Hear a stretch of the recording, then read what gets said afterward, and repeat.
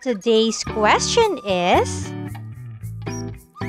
how to identify buyers and sellers.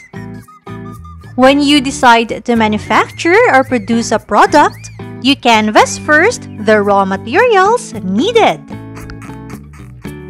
You will look for a supplier who can give you good quality in a good price.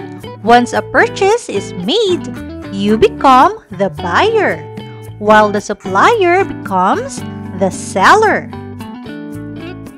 When your products are made and ready to be sold, you offer them to distributors who sell them wholesale, either in bulk or volume, or retail, in pieces or small amount.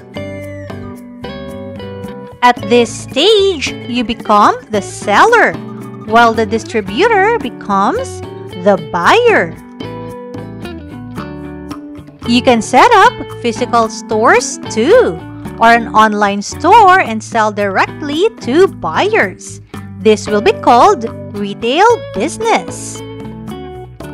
You can monitor your sales, inventory, and consumers' feedback.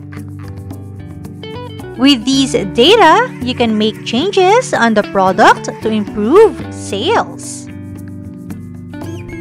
Also, in this setup, the relationship is clearer.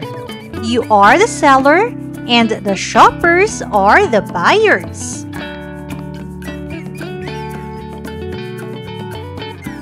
The seller is the person who transfers products and services to the buyers in exchange for money, while the buyer is the person who agrees to purchase products or services presented with the prescribed or correct features.